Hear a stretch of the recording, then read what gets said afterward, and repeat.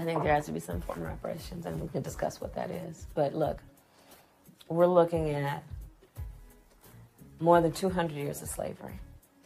We're looking at almost 100 years of Jim Crow. We're looking at legalized segregation and in fact segregation on so many levels that exist today based on race. And there has not been any kind of intervention done, understanding the harm and the damage that occurred, to correct course. And so we are seeing the effects of all of those years play out still today. As president, you would be willing to lead a conversation on what reparations for Black people would look like? Yeah, including things like what we should be doing to take very seriously undiagnosed and untreated trauma. Do you support reparations for Black people?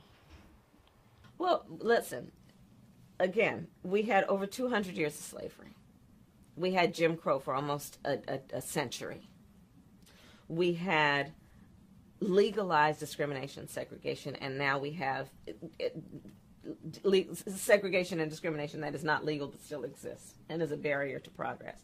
We have disparities around housing. We have disparities around education. We have disparities around income. And we have to recognize that everybody did not start out on an equal footing in this country. And in particular, Black people have not. Let's really be clear about that. So I'm not going to sit here and say I'm going to do something that's only going to benefit Black people.